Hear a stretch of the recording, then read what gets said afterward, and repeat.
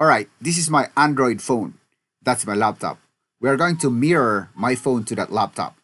Simple and easy without using any software. Just scroll this down, go to the side, look for something that says Smart View.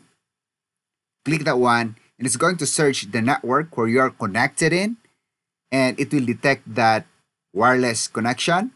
And then, as me, try to make sure that you're connected with the same network or Wi-Fi your laptop is. So both of my laptop and phone is connected to a single Wi-Fi connection. That is my laptop, Toroge Pro. I'll just go ahead and click. It says mirror. Okay, just go ahead and start now. And then a prompt will appear into your laptop asking to approve this one. Of course, I'm going to do it. It's going to connect, and ta-da! You got that one mirrored without using any software. That's it.